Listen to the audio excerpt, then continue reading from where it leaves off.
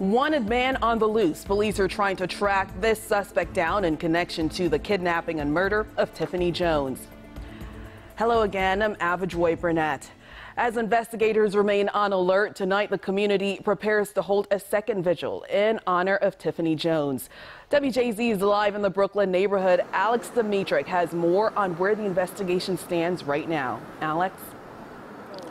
Well, Joy, with the arrest of one suspect, this case boils down to the hunt for a second. Kidnapped in broad daylight from Petit Street on Tuesday, her body found tied and burned in the basement of this abandoned row house on Wednesday. Solving the murder of 29-year-old Tiffany Jones started with one strong lead. Recovering the vehicle helped our investigation. It aided in our investigation and got us closer to identifying suspects.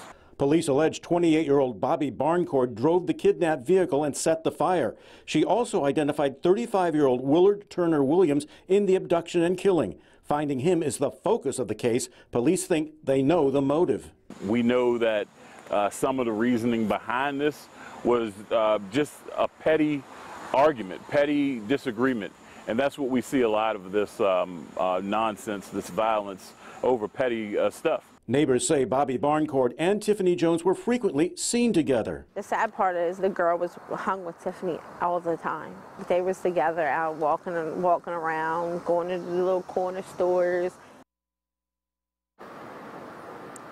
Well, what that disagreement was about is unknown. Meanwhile, this evening, friends will be gathering to remember Tiffany Jones at the site of where she was murdered. Reporting from Brooklyn, Alex Dimitrik, WJZ.